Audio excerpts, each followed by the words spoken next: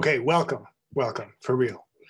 Welcome everyone. Thank you for coming to our first MFA program on Zoom, or a program event on Zoom, or it might not be the first. I wasn't here last spring when all of this fell upon us very suddenly. We are here again, apart but together. It's great to see all your faces. Thank you for taking the time out of your last night of your summer break to launch the fall semester with our annual fall faculty reading.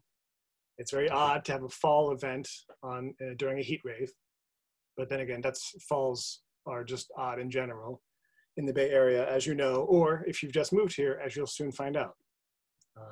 It's not quite a hayride and harvest pumpkin picking season.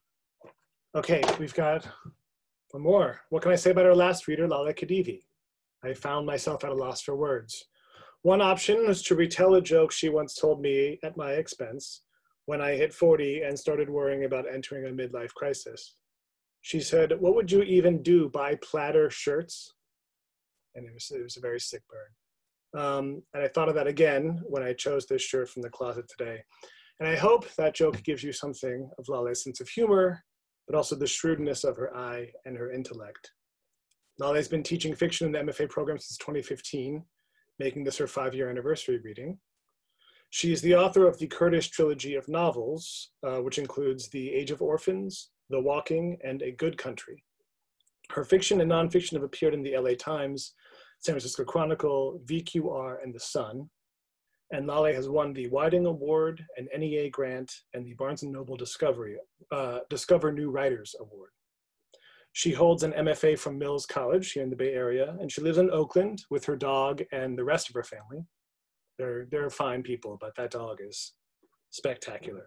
This fall, she's teaching a long fiction workshop and the seminar Intention and Design in Prose.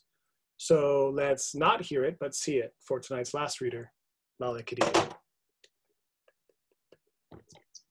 Hi, it is so nice to see so many of you, even if you're just names, and some of your faces. And oh my gosh, Alan, Lauren, Lewis, thank you so much.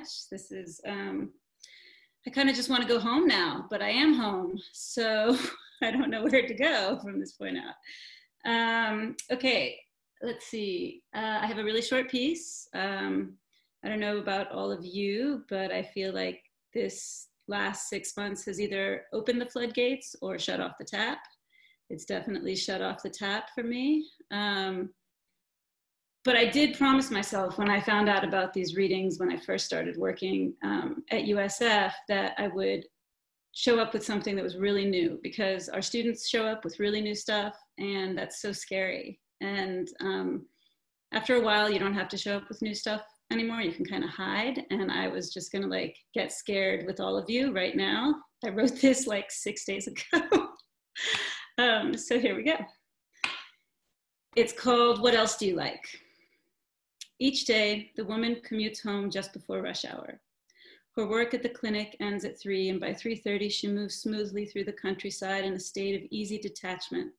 The labor of the day done, the fluorescent lights, cold air, and antiseptic floors recede, and her bones relax into the seat, and she thinks towards evening and its little pleasures, dinner with its salt and oils, the glass of wine, the conversation and cigarettes with neighbors on the veranda at dusk. Later in life, she remembers these rides as strange luxuries, the airy train compartment, the bright yellow hillsides flashing out the window, the company of the strangers around her, a momentary gathering of intimates.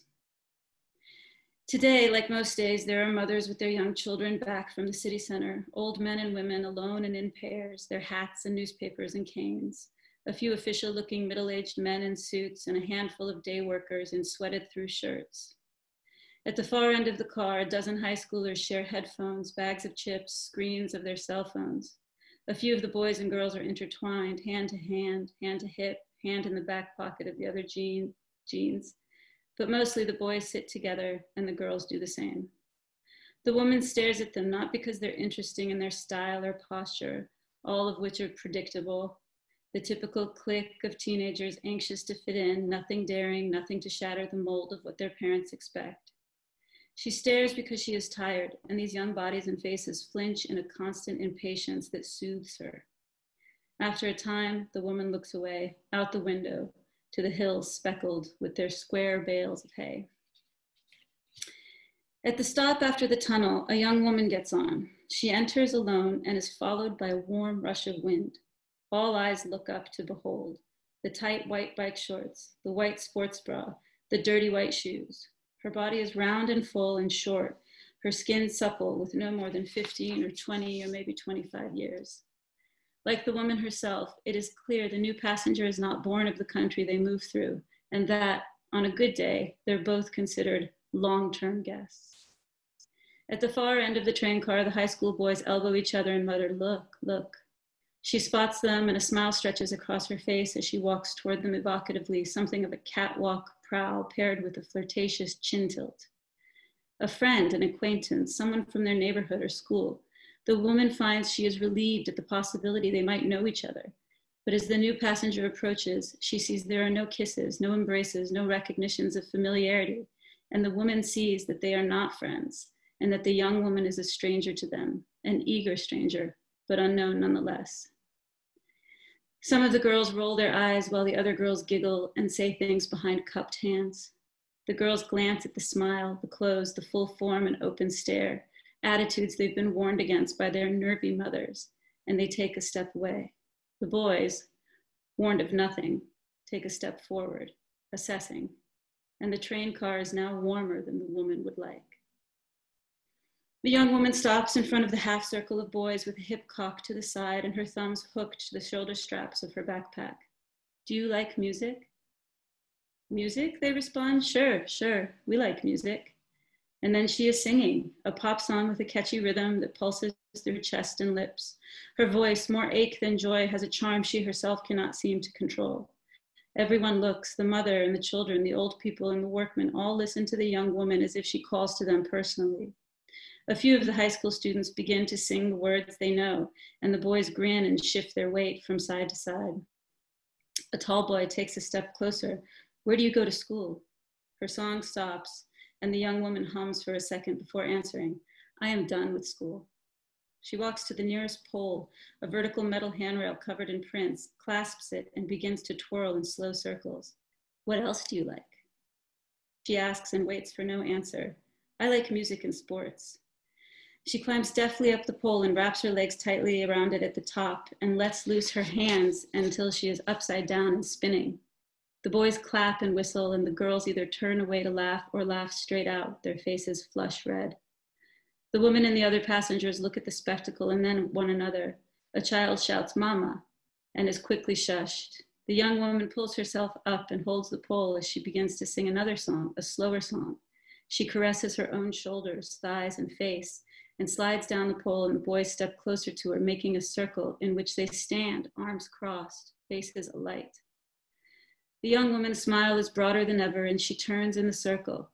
Who wants a kiss? A few boys laugh, a few others groan quietly.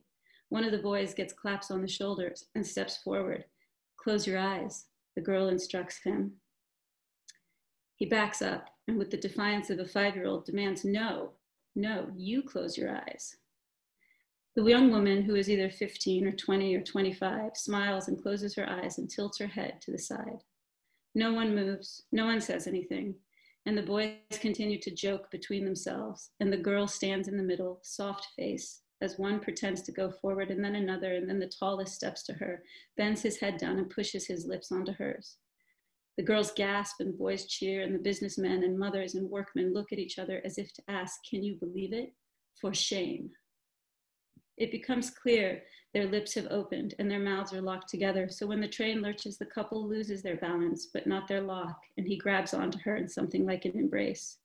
For a moment, the tall boy is gone to his friends, to the train, to the golden countryside outside, taken away by the stranger, while around them, everyone else sits in a new shared nakedness.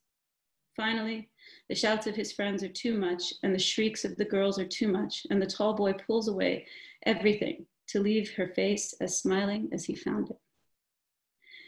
The train makes its scheduled stop, and the teen boys crackle with questions. "Where do you live? Can we visit? Where are you from?" The young woman laughs and proudly shouts her place of birth as she adjusts her small bits of clothing. The tall one grabs her arm and she shakes it off. Bye. And walks out the door of the train to the voice of the conductor announcing the station name. The boys hit one another on the back with the backs of their hands and say things to tease the tall one, who shakes his rueful head and mutters, "Immigrant slut." The girls are laughing again, their faces taut and tidy in prim judgment. They put their headphones back on, go back to their shared screens, shared chips, and seek out whatever hand they were holding before. The woman looks around, searches every face, but no one will meet her eye. 4 stops from home, she gathers her things quickly and steps out onto the hot platform, neither here nor there. She seeks out the hair and body and white shorts of the stranger. She spots her boarding the train on the opposite track, the one heading back to the city center. The woman, her body jolted into motion far ahead of her mind, rushes across the platform and steps onto the train just in time. Thank you.